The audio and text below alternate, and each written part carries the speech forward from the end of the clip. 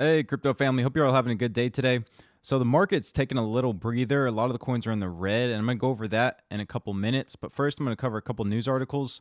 So, the first article is about Tron. And if you look at the coins today on CoinMarketCap, you can see most of them are in the red, but Tron is up over 17%. So, it's one of the only altcoins that's up double digits today.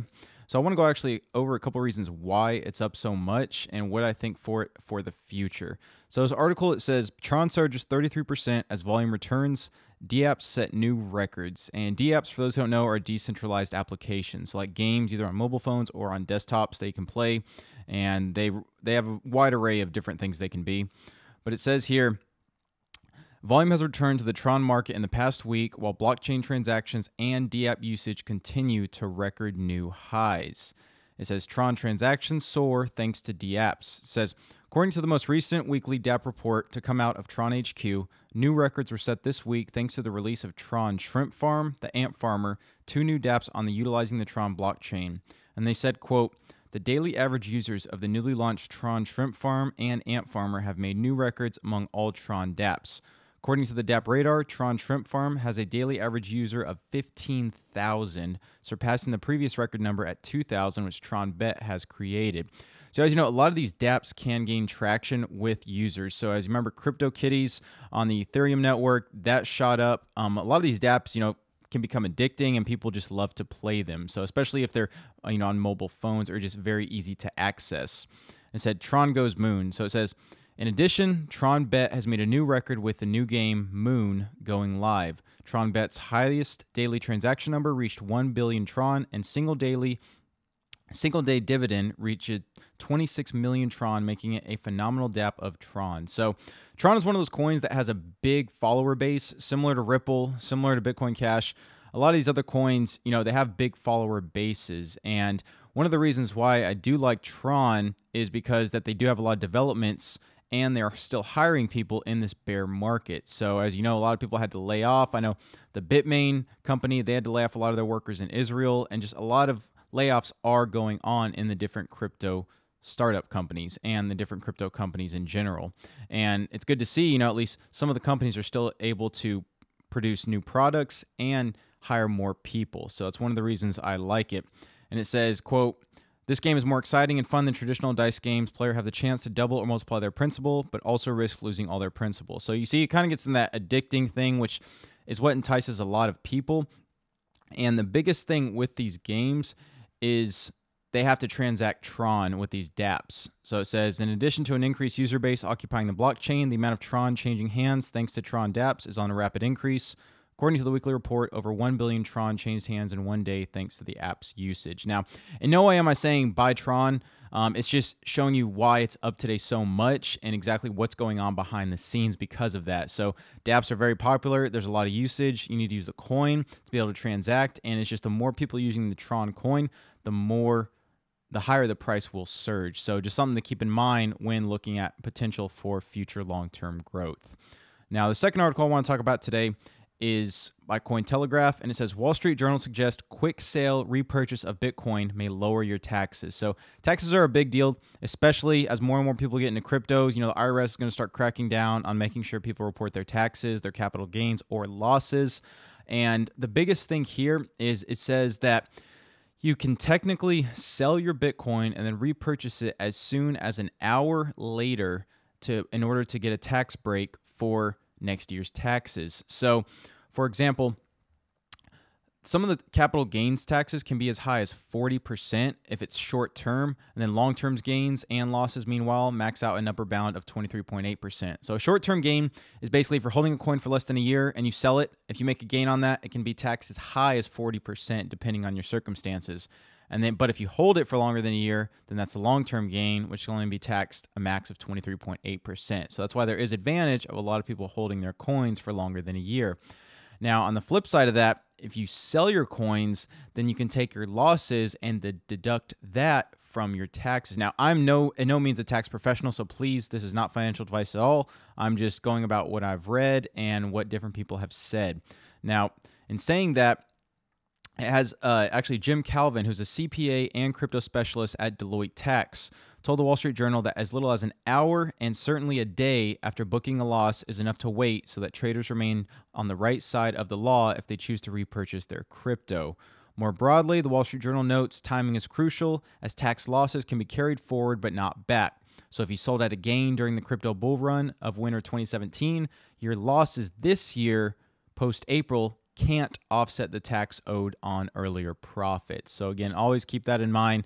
Any losses that you incur this year, they can't offset the gains that you made last year or before April of this year. So something to keep in mind, but you still can say you bought Bitcoin at 15,000 and then you wanted to try to deduct from taxes for this year. So you can sell Bitcoin right now while it's at 4,000 and that's a $11,000 loss. And then you can buy Bitcoin an hour later and say it just stays at 4,000 the rest of the time, then you can deduct that $11,000 loss for next year's taxes. So you're kind of getting the best of both worlds. You're holding Bitcoin in case it increases a little bit, and then you're able to just deduct the difference. So say it increased 2,000, so that 2,000 of capital gain offset by the 11,000, you can still report 9,000 of losses this year, so you're still winning. So again, something to keep in mind when you are trying to play your taxes right. And again, not a financial advisor at all. Basically, the IRS, I said, is going to start cracking down. So make sure you're doing everything legally. Consult a tax professional. But again, make sure that you are seeing all the avenues that you want to go with reporting your taxes. Now, last but not least is an article by CoinDesk. It says executives at Korean crypto exchange Upbit indicted for fraud. So Upbit is a popular Korean exchange, and they were actually found of inflating their volume through bogus orders. So I said the executives are alleged to have made fraudulent transactions between September to December of last year using a fake corporate account to make bogus orders worth $226 billion to inflate trading volume figures and attract more customers to the exchange. Now, as you know, a lot of these exchanges do inflate their volume in order to attract more people to the exchange because they want to get ranked higher. They want more people to use their exchange. And again, it creates more liquidity for them. So this is actually not legal. So companies can't do this, and companies that are found to have done this, can spend a big fine or time in jail. And it says here, Upbit, however, denied the allegations in a notice issued Thursday stating that, quote, the company provided liquidity to the company's corporate account in order to stabilize the trading market at the beginning of the service opening. This period is from September 24th, 2017 to December 11th, 2017. Now, I find that very hard to believe that they say this in order to, quote, stabilize the trading market, because between those months, Bitcoin rose its most. It went from, 3,000 all the way almost up to 20,000 by that time. There's still a couple days after that, but it started its rise. And I find it very hard to believe that during this time frame, they just happened to be, carrying out these illegal transaction orders just to inflate their volume so more people could flock to their exchange. So again, something to keep in mind here. And again, people are trying to regulate cryptos, and they are really cracking down on illegal activities to make sure that the environment is healthy when big investors want to come in and the mainstream adoption happens. So there's something to keep in mind here is there are a lot of exchanges inflating their volume. I'm sure a lot of you know that. Always better to be safe than sorry, and just look at the safest exchanges. I know that right now, Bittrex is regulated. It's a U.S. exchange. And then, of course, Coinbase. Still up in the air about Binance and Bitfinex. But just something to keep in mind with those is always make sure that you preserve your capital. And again, keep your coins on a cold storage wallet. Keep them offline, and that's the safest way to do it. So with that, let's go ahead and look at the coins for today and see what's going on with some analysis. So Bitcoin is down 2.8% today to 39.88. XRP is down 2.8% to 36.3 cents. Ethereum's down 3% to $110. Bitcoin Cash is up 4% to $188. It's actually down quite a bit from its high it had of over $230.